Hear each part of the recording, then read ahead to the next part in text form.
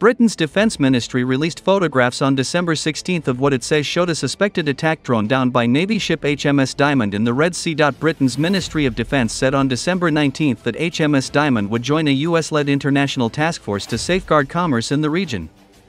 Britain said that alongside HMS Diamond, the task force currently includes 3 US destroyers, and a French warship is in the region. They are operating in the southern Red Sea, focusing on protecting freedom of navigation, international trade, and human life by countering illicit non-state actors in international waters. The Houthis have stepped up attacks in the Red Sea in response to Israel's assault on the Gaza Strip, forcing oil major BP and freight firms including Maersk to avoid the area. British Defence Minister Grant Shapps said on December 16 that HMS Diamond shot down a drone targeting merchant shipping in the Red Sea.